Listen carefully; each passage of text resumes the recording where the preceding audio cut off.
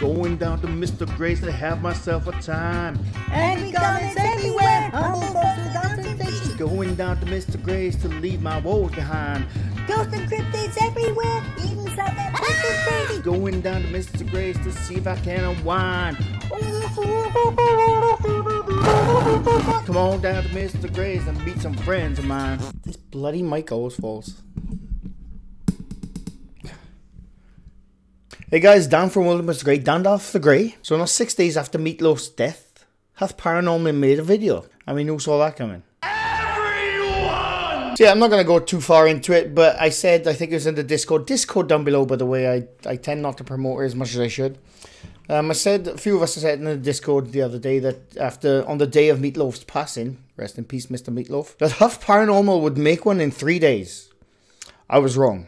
He made one in 6. I've said I'm not going to go on an epic rant right now. I said my usual stuff about Huff Paranormal. I don't like those channels. I think they're the succubus of the paranormal community, and they basically chase, whichever celebrity has died on the day. Within a few days, sometimes even a few hours, they'll make a video of pretending to contact them. Now, I've always said, I'm not going to go too long on this subject because I'll get too annoyed. I'm going to go through your comments actually. But I've always said, when it comes to spirit communication, if people want to do that to sort of like find some peace, for loved ones in private, whatever, I'm all for it. I'm not going to go against that. If it helps someone in the grieving process, I'm fine. When it comes to this celebrity stuff, they're clearly doing it just to get the views. Now, before you say, I know every YouTube video wants to get views. I make videos. I want people to watch it. Simple as. But with this, they know that the algorithm, the Google algorithm, will have the word Meatloaf trending high, obviously, for obvious reasons, on the day he died. And in the next couple of days, next couple of weeks probably, they'll make a video. Now, for example, they've made plenty of videos. I'm not just talking about Huff, his whole Paranormal, Cody ITC, Craig McMahon does it. Although I'm actually genuinely not sure if Craig McMahon is a parody. I don't know. I genuinely don't know. But they'll have their reverb amps, basically a guitar amplifier. They'll probably find like an interview of the celebrity which has just passed away, put it into a mixer with some reverb, echo, reverse it sometimes, like Craig McMahon's, for example. I haven't got it now, but I did a video over a year ago almost, where if we reverse his communications, it's a narrator reading from a book. I know I was trying to find exactly which book this was. I don't know if it's like a religious text book or something, I'm not sure. But there's just a dude narrating a book. But then he just reverses it, puts some reverb on it, so it sounds unearthly.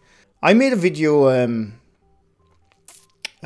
again, it's almost a year ago, about Cody ITC and Huff Paranormal, who used to be mates, right? Huff Paranormal was one of the original, I say creators. He didn't really create anything, he just made an amplifier. But he was one of the original people to do this. And before I get further, by the way, I know I get some people come back at me, especially fans of Huff and Hope, and that's fine. You're allowed to have your say on it. They'll come back and say I'm just a hater. I'm really not a hater. I'm just pointing stuff out. But I do have a problem with these kind of channels. I'm not going to show you them because they likely to bloody strike me because I say stuff. But I do have a problem with those channels because they state 100% real. What we do is 100% real. Hope Paranormal apparently has some scientific proof that his is real. I don't know.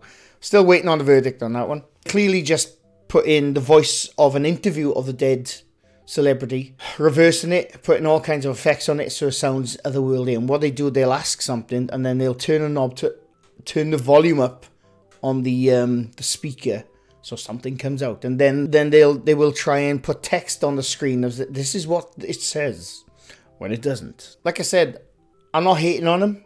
I just think they are egregious, extremely disrespectful to the families of those people who have just passed on. That's the right thing, because I can guarantee you the family members of Meatloaf or anyone, like I did, they made a video on Robin Williams. I'm going off the top of my head. I don't want to go to the channel and get angry. Robin Williams. They done one on Bob Saget. They do it. They do it mainly rappers for some reason. Whenever someone passes away, within days they'll make a video. Eye contact. He has seen the light. Love is the key. Off. Get out here with that shit. Oh, it's the most pretentious bullshit I have ever seen. One, and I've said this before. One, why the hell would Meatloaf want to talk to you? Huff. And anyone else who thinks they can contact them, why would they want to talk to you? If they wanted to communicate with anyone, I'm sure it'd be their family members, not you, some YouTuber. It does my head in. It does my bloody head in. But anyway, I'm not going to get any further than that because I won't stop. I'm supposed to be doing the comments video. But anyway, I've been ill. And maybe it's karma coming to catch up with me because of all the bullshit I point out. I don't believe in karma. I mean, if karma was real, I'm owed some. Trust me, I'm owed some bloody good karma. Right? I'm not going to get into it. But yeah, I've been ill. My voice is pretty much almost back. It's still here, a little crack now and then. So I thought I'd catch up with the comments because I've missed about 2 weeks of comments. I don't know how long this video is going to be. So yeah, I'm just going to get on with it. I'm just going to go with the top.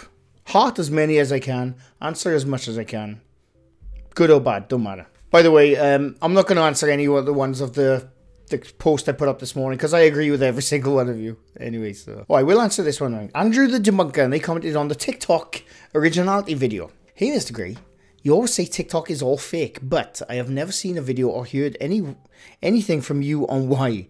Do you think you could explain why all TikTok videos are faked? I've used the app and never seen a feature to add shadow dudes in the video. Really would appreciate it. Love the videos. Well, I appreciate you. Appreciate the comment, Andrew.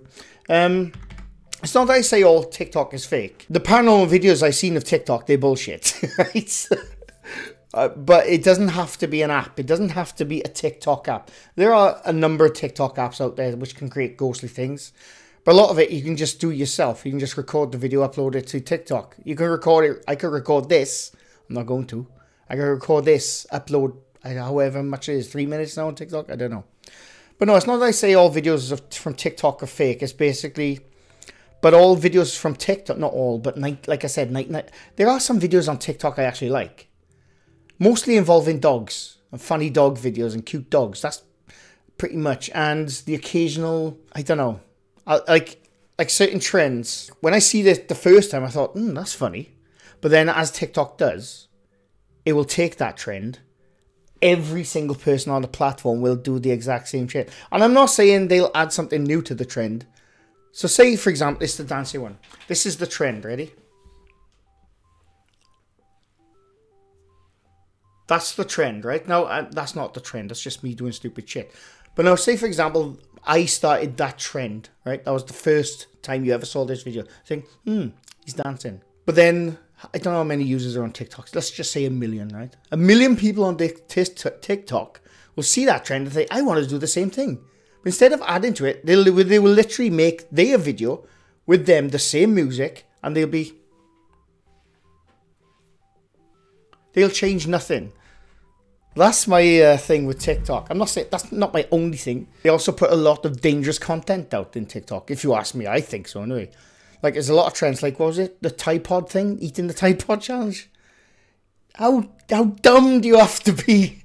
It's the stupidest shit. But 1,000 bloody TikTokers tried it. Eating Tide Pod. For those who don't know what Tide Pod is, it's the things you put in your washing machine to wash your clothes and dissolves. Highly toxic to you, by the way. Don't ever do that. But that's the kind of stuff TikTok does, and that's why I don't like TikTok. And like I said, again, I need to reiterate this. I'm not putting every single TikToker in that category of dumb people. But there are a lot of dumb people on TikTok. And it's just the dangerous trends I don't like. It's the cringe. You look on any, like YouTube has cringe. I've done some cringy stuff, I know that. YouTube, Facebook, Twitter, whatever social platform you're on, it all has its cringe. But for whatever reason, I don't know why, TikTok seems to be the height of cringe. I don't know. 200% bullshit. I know that's really not much to do with the paranormal. But I mean, I don't hate the people on TikTok. I just think they have zero originality. Like, again, not all of them. 99% of them. That's all. But as far as paranormal stuff, there are apps on there to make fake stuff. What was that app?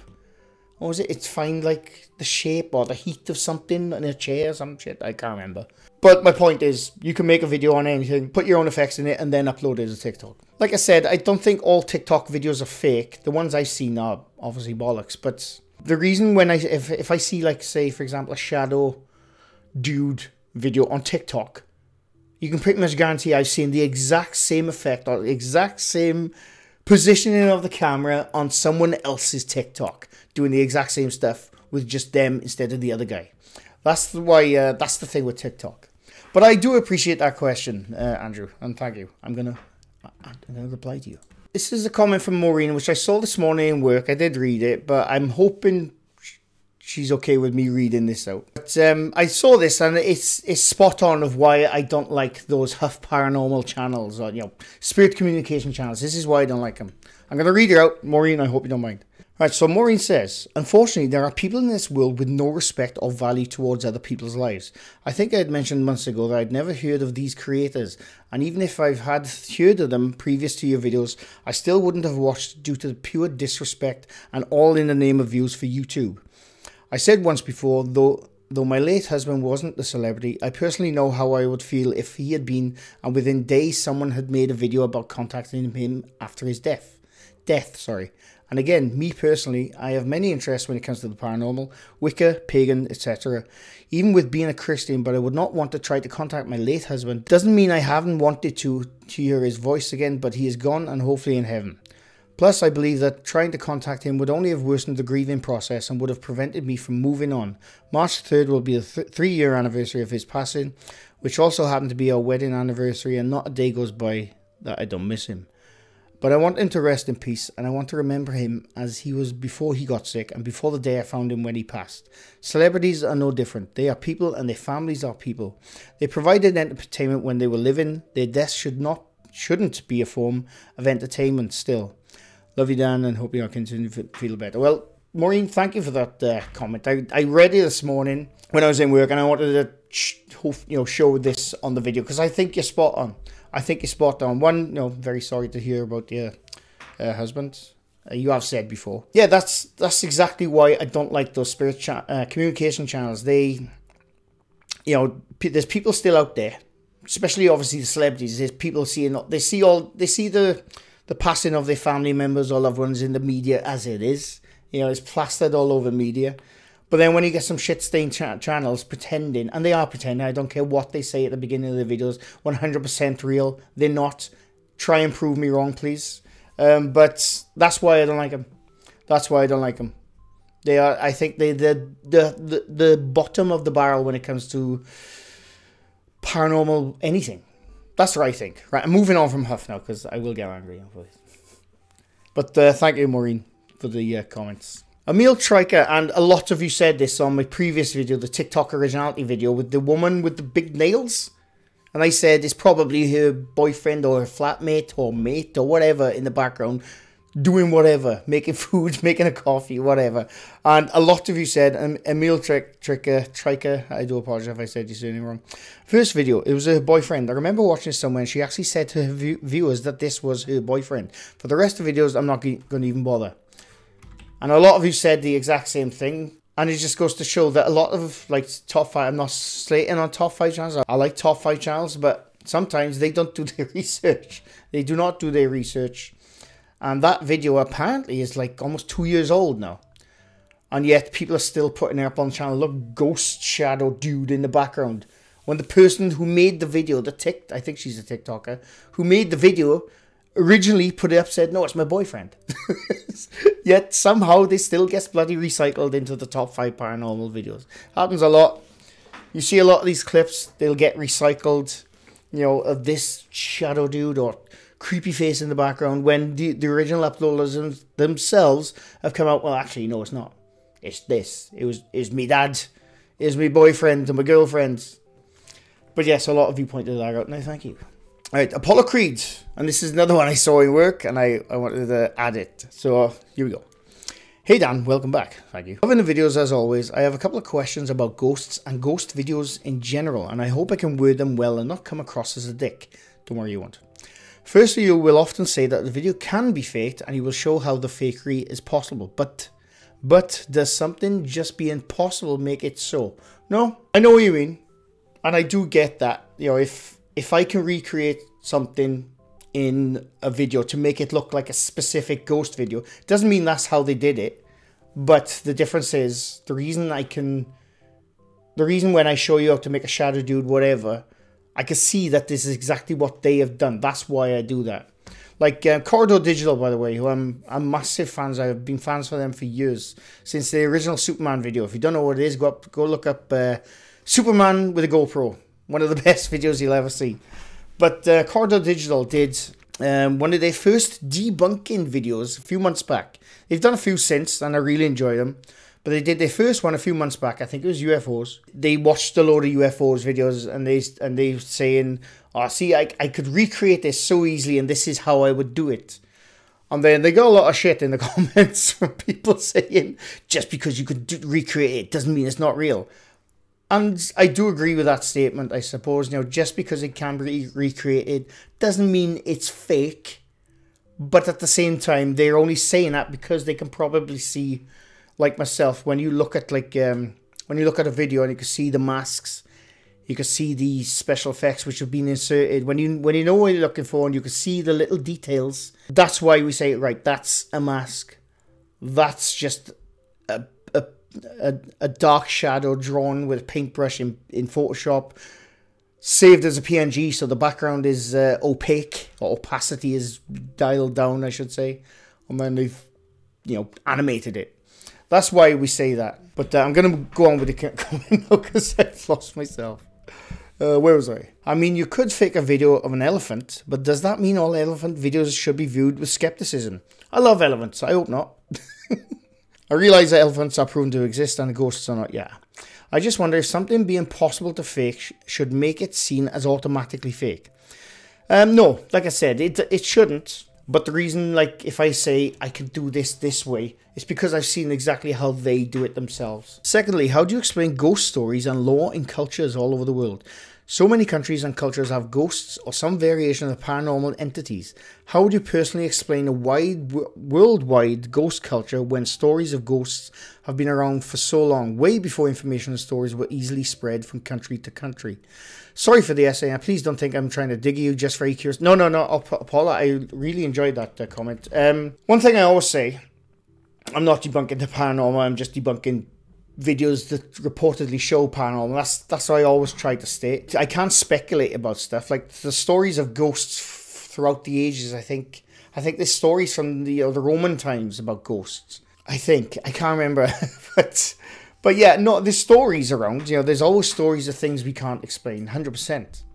And when it comes to people's personal stories, I always say, I don't know, I'm not there.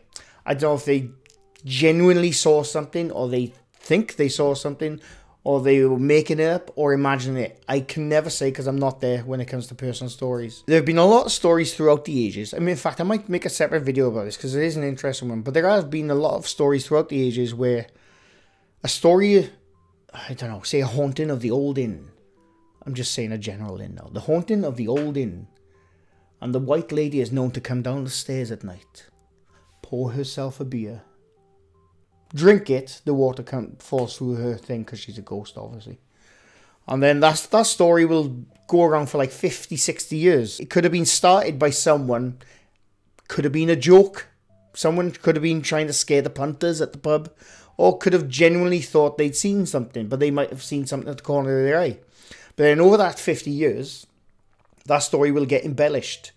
It'll get embellished, and people, whenever they tell the story, will start adding things like, the first story will be, I saw something at the corner of my eye in the end of the bar right there one night when I was leaving.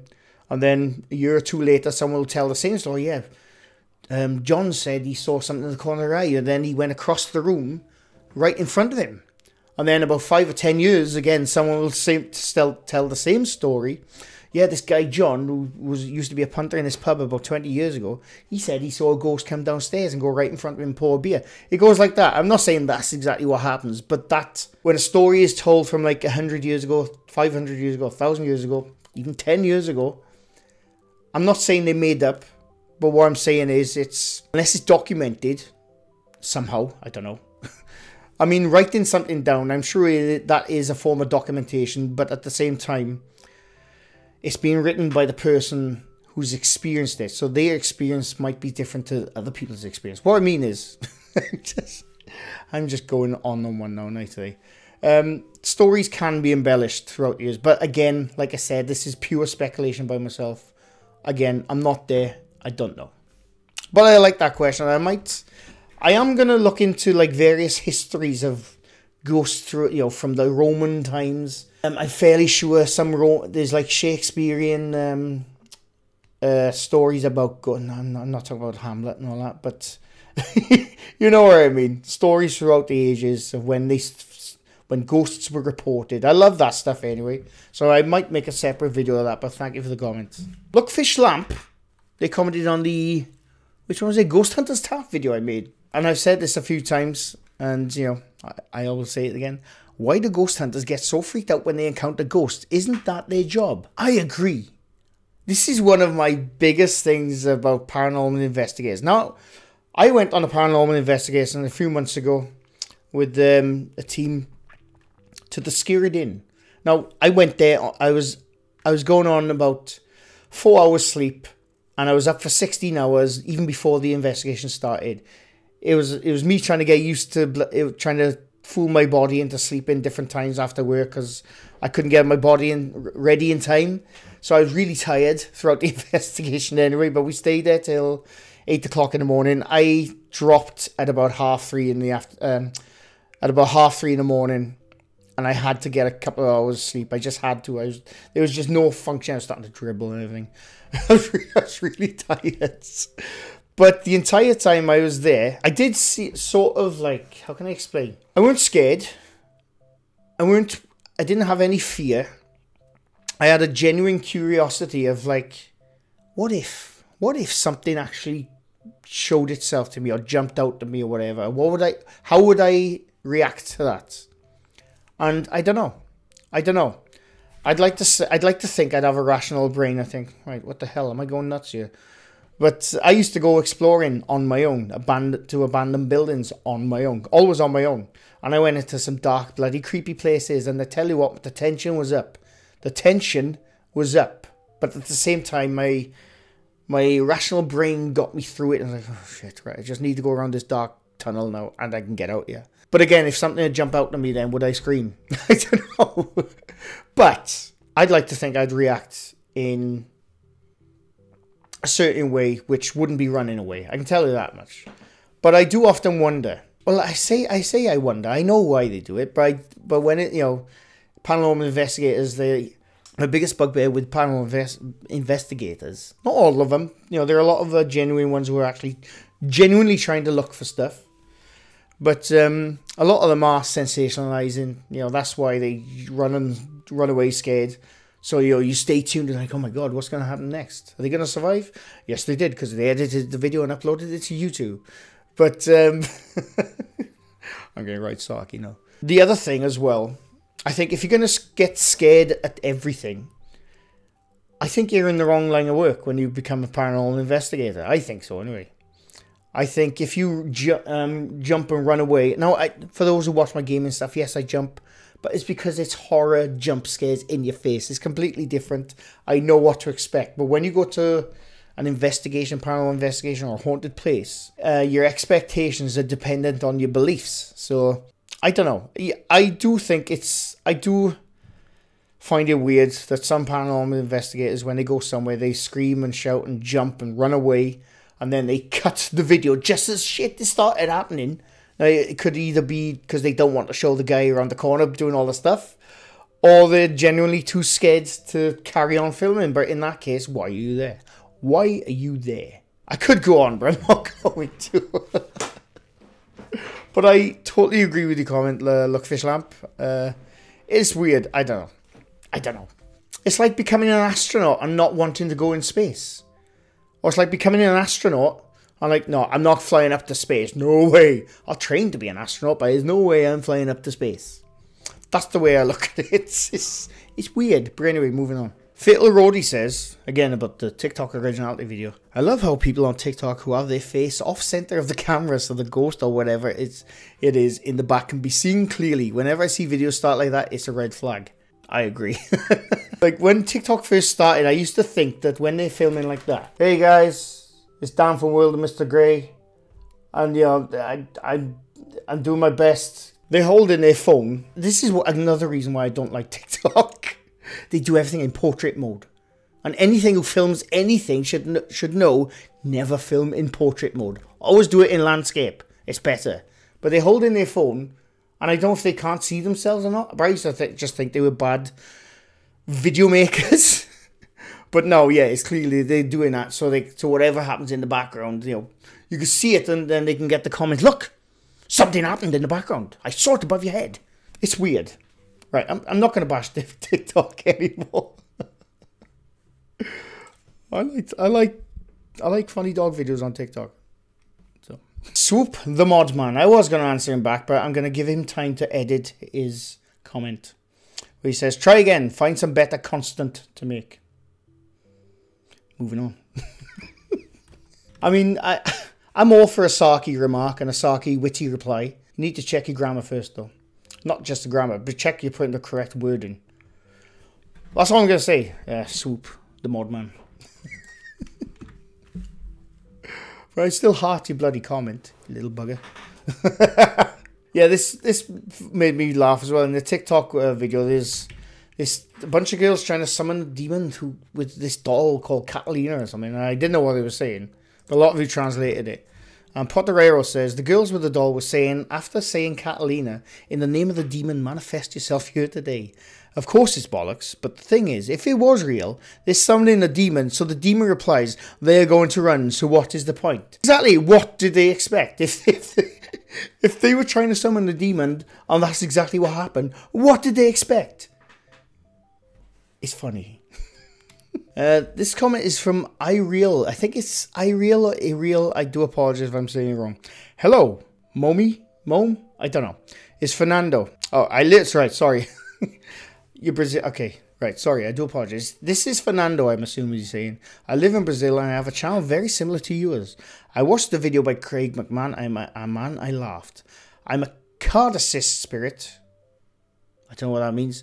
And my mission in Brazil is to deny channels that pass for channels that hunt ghosts. Okay, I think he means he's a debunker. I've even taken strike. Oof, not good. So I show the montages, video cuts, line threads, is that what it says? That they use to pull things in short. In short, I use my knowledge in the supernatural world to deny these fakers who deceive people. Spirituality exists, but it is subtle and most of the time imperceptible. But in Brazil, there are even ghosts riding a bicycle.